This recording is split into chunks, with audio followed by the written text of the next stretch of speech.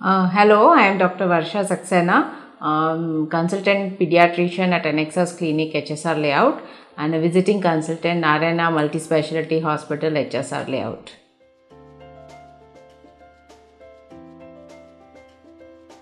Peeling of the skin in a child can be a sign of any local infection or a systemic infection. Local infections can be if the child is allergic to the coloring agent present in crayons and paints. It can also be due to allergies due to soaps and detergents, moisturizing creams and lotions.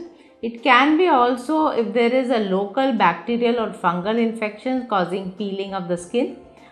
Systemic infection in a child can be certain serious condition which may lead to peeling of the skin of the fingers. In such cases, the child will be having prolonged fever, a high grade fever, not responding to most medicines. And one of the such condition is Kawasaki's disease, in which the child will be having high fever with peeling of the skin, and it also involves the vessels of the heart, and this may have long-term complications in the child related to heart. Another serious condition is Stevens-Johnson syndrome.